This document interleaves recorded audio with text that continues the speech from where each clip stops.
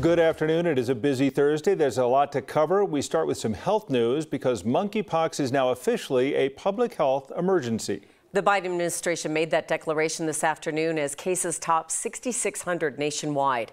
The cases have been growing ever since the first diagnosis in mid-May. Monkeypox has been found in every state except Montana and Wyoming.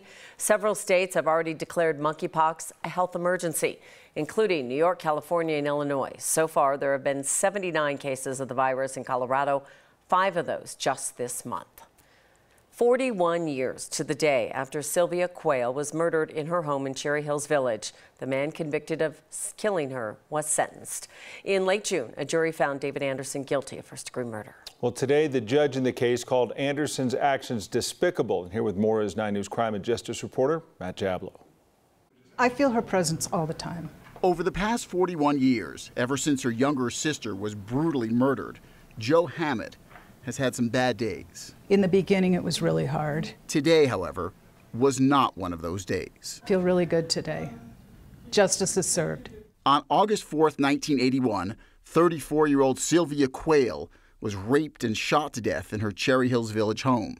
The case was cold for 40 years until February of last year, when police arrested 62-year-old David Anderson at his workplace in Nebraska.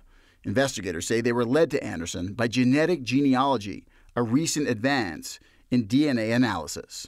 And he was literally the monster outside your door. During sentencing on Thursday, the lead detectives on the case described the viciousness of the crime. Judge Darren Volley weighed in as well. It is difficult to conceive of conduct more despicable than that. Judge Volley then sentenced Anderson to life in prison with the possibility of parole after 20 years. Do you miss her still? Oh, every day. Every day. Afterwards, Jo Hammett reflected on her sister's life. She was a wonderful person. She was full of life, happy, creative. And said at long last, her killer will pay for what he did. It's beyond me to look at him and think, how could a human being do that to another human being? It's very sad that she can't be here. I miss her every day, but in lieu of that, justice was served. Anderson did not comment during sentencing today. His lawyers say they plan to appeal the verdict. Kim and Tom.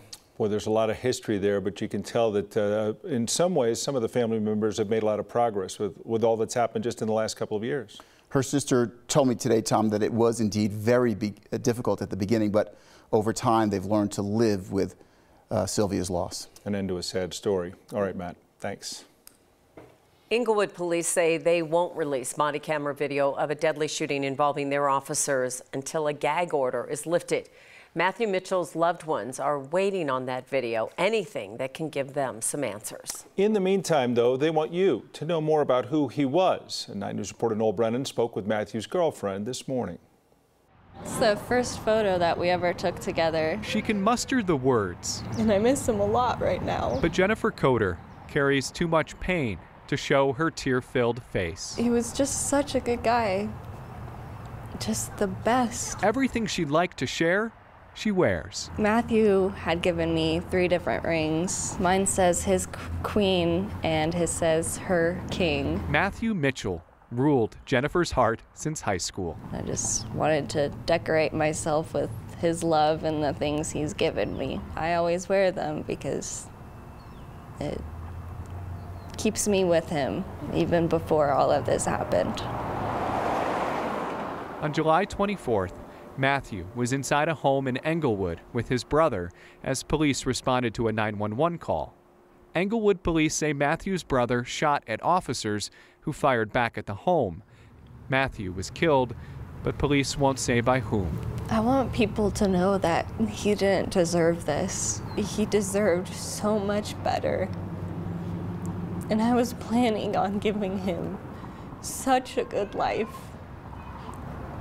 And now there's so many things that he's not going to be able to experience. Jennifer doesn't know what comes next. I don't want it to be real. But wherever she goes, she'll keep Matthew close. I don't think I'll take these rings off. Noel Brennan, 9 News. Jennifer and Matt had been together for 4.5 years. She says they were making plans for the rest of their lives. A man accused in a deadly hit-and-run crash in Denver won't be allowed behind the wheel of a car. A judge granting a request for maximum home confinement today for 23-year-old Taylor Lindsay.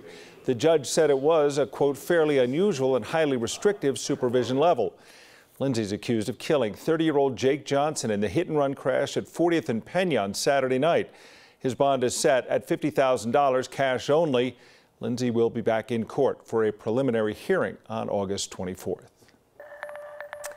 Let's take a live look outside. Not really a cloud in the sky. I feel like we touched 100 in some places. Not that I know, but it feels darn close. It felt that way, but bad news for you. There are a couple clouds in the sky. Oh, I'm sorry. I didn't count Several. them all. I'm going to go. Well, way off in the distance, there are a few more. There are 11 actual clouds in the sky and then some billowing in the distance. Danielle, can you arbitrate this? I mean, you just kind of have to squint, Kim. I'm with you. It looks more blue. They're far away. Exactly, yeah. But even if I'm right, I'm kind of being a jerk about it, right? Just a little, yeah, Tom. Just checking. Come on. And he is a little bit right. Okay. Too funny, you guys. Okay, it wasn't quite 100 degrees, but we did land in the mid to upper 90s across much of the Front Range today. 42 days in the 90s so far. About 95 currently out of DIA, 98 in Greeley, some 70s in Kremling, off towards Saguache, 97 in Grand Junction too. The heat is on at least for one more day, and then some relief is in sight. Some mid-90s around Centennial, Littleton at 97 with 70s in Blackhawk through Netherland, about 86 in Estes Park. The thunderstorms, they are out there. The clouds, they are out there. They're just not really around Denver, which is just fine. Around the San Juans, we are looking at a few scattered showers, but again, here for the metro area, up into the foothills, just a couple of clouds. Most of the action around Telluride through Lake City, just starting to push across far south central Colorado. Nothing really severe though. As we go throughout the evening, maybe 1 or 2 isolated showers around dinner time into Douglas County. Everything really stays south of the city, and then it pushes out by about 11 p.m.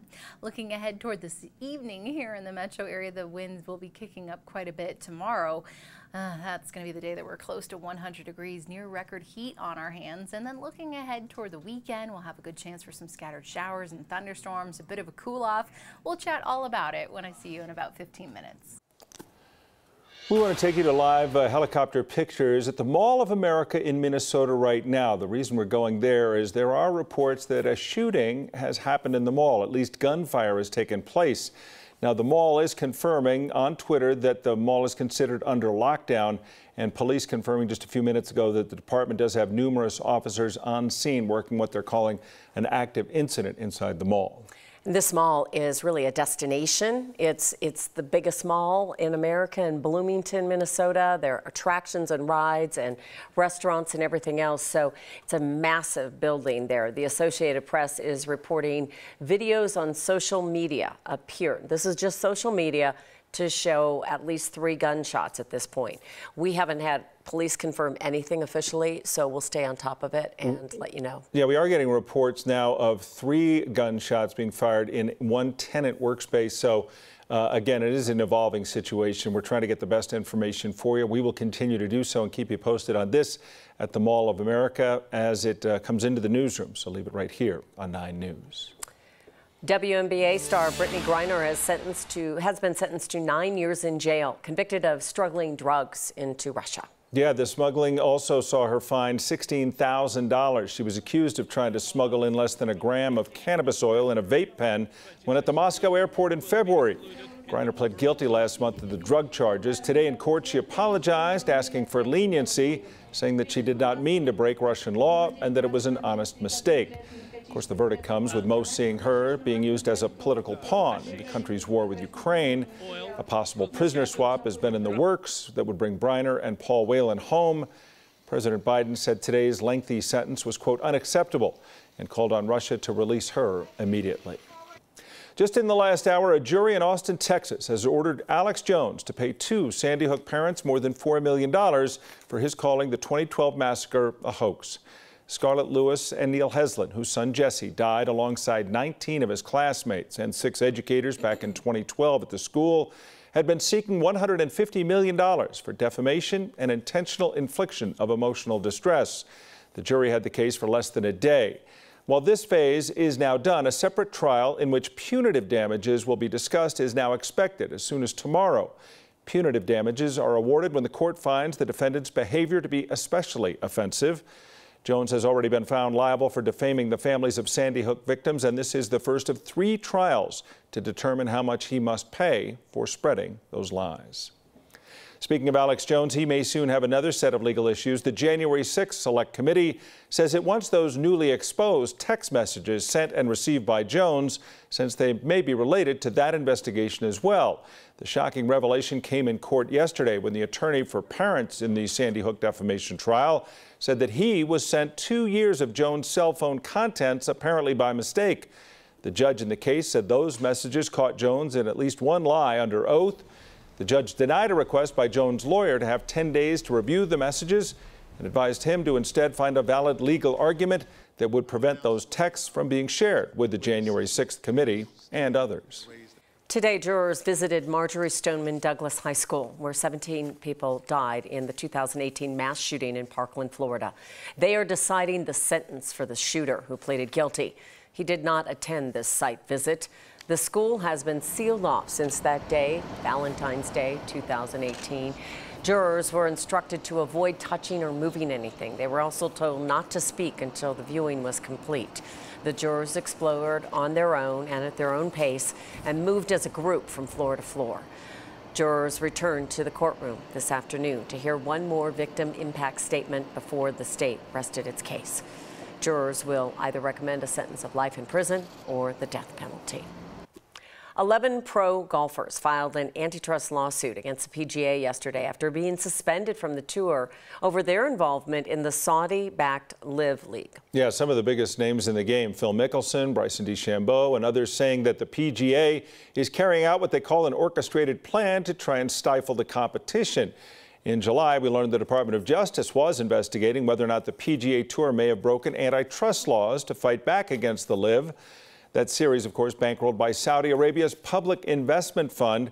Critics say that is simply a matter of sports washing, a vehicle for the country to improve its image in the face of that country's record of human rights.